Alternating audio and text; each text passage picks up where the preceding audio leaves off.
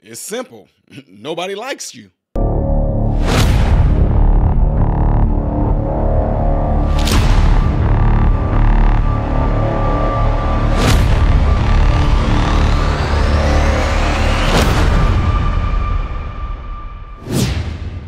What's going on, everybody? I'm Ty Smith, Modern Renaissance Man, and welcome to the channel. Thank you guys so much for taking time out of your day to view this channel and the content that I put out. If you like the content that I put out and you're really enjoying this, hit that like button right there so this video can be circulated within the YouTube algorithm and so that this material can constantly be recommended to you via YouTube, all right? Thank you if you would do that, all right? And also, don't forget, follow me on all the platforms you see listed up here, down there, and over there, all right? Thank you, thank you, thank you. All right, folks, so y'all know I did a video some time ago with Elon Musk and Don Lemon. And Don Lemon got on there, and on his first day on the job, he had one of the biggest interviews he could have ever gotten, which was with the brilliant Elon Musk.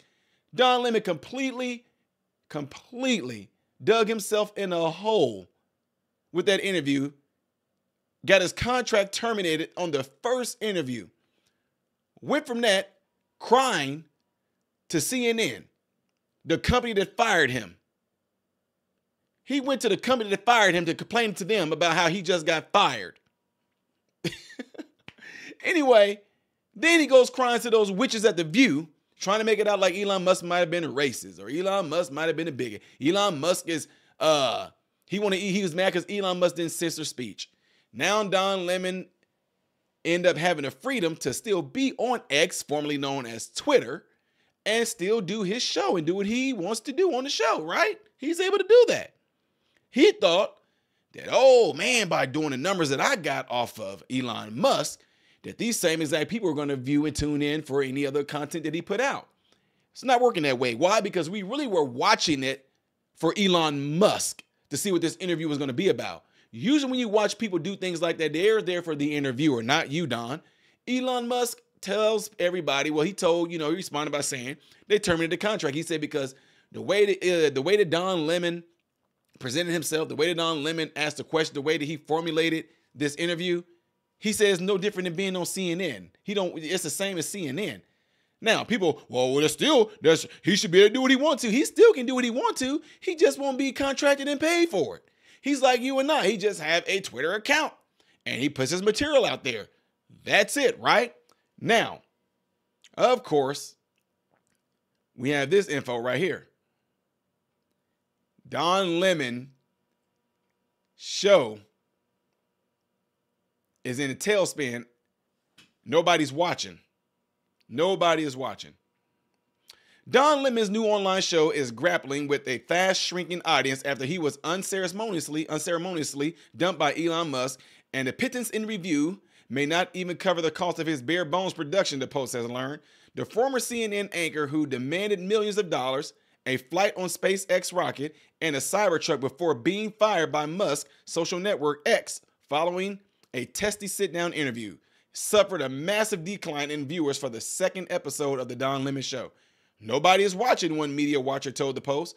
Poor Don, he doesn't realize people watched the first interview because of Elon, not him. Watching the Elon interview reminded everyone of how much they disliked Don. Lemon's second show with tech journalist Kara Swisher, which was posted on X and YouTube last Wednesday, has garnered just 190,000 and 93,000 views, respectively, as of Tuesday morning. That's a fraction of the views from his interview with Musk, posted on both sites in March 18th, which has amassed 2.2 million views on X and 1.2 million views on YouTube as of Tuesday. His interview with Swisher wasn't even reposted by the well-known tech journalist who, like Lemon, has 1.5 million followers on X. She knew it was so bad that she has ditched him and not promoted it, said another media insider. Their cratering viewership has come despite Lemon's whirlwind media tour in the wake of Musk fiasco. He returned to CNN for an interview with Aaron Burnett and made appearances on The View, the Tamron Hall Show, Dan Abrams' podcast. To start strong and then immediately fizzle is worse than starting slow and building an audience, the source said. Neither X nor YouTube provided estimates on Lemon's earnings. The second episode of Don Lemon's show garnered twice the number of impressions and views on X compared to YouTube, according to X. But in contrast to numerous creators who have effectively harnessed the potential of X and its community, the Don Lemon Show did not employ any active advertising strategies to enhance the visibility of its organic posts on the platform and attract new viewers. Active advertising strategies means no paid advertising to boost the post or marketing and advertising efforts. Lemon spokesperson told the Post, Don is 1 week into hosting a brand new show with a distribution model that is in its earliest stage for people who do what he does. Having reached more than 3 million people with his very first episode, it's hard to imagine many content creators like him having a better launch.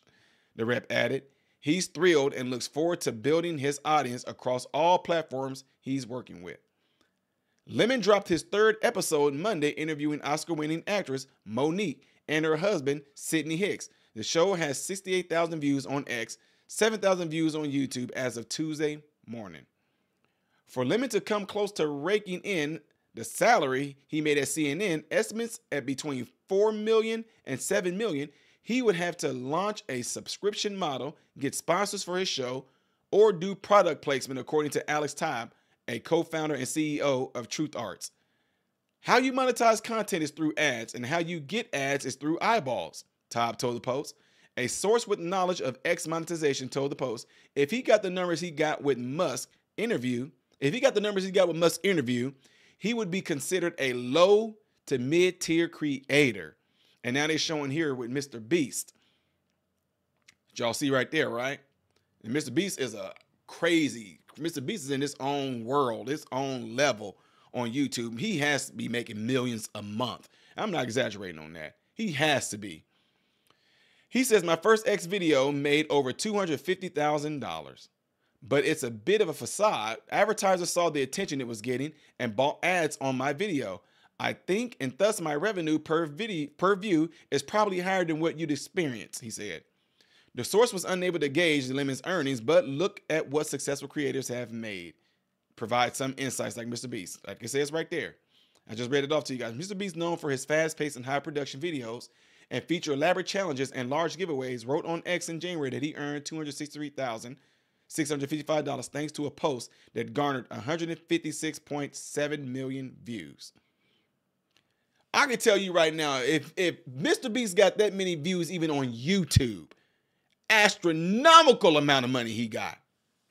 Mr. Beast, who was in 2023 the richest YouTuber, earning $120 million from the platform, shared in July 2023 that a video he posted on the Google-owned site made $167,000 in ad share revenue after receiving 77 million views in 5 days.